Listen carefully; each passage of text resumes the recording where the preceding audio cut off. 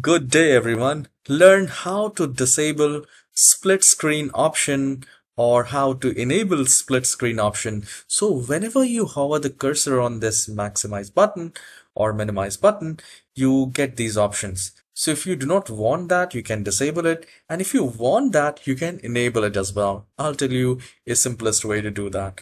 So just do a right click in the start icon and then go to settings. And at the left hand side where we have many options, and we are looking for option called system, which is in the second time.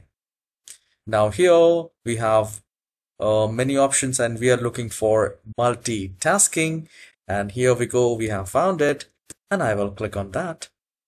And then we have the snap windows to automatically resize and arrange them into layouts.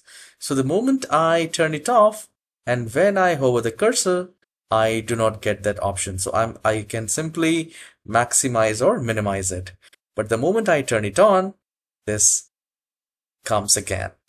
So this is how you can turn off and turn on the snap or Windows options. And I hope you have enjoyed this very short tutorial. Please hit the like and subscribe, and do let me know in the comment section if you need a tutorial on a particular topic. I'll be glad to make on that.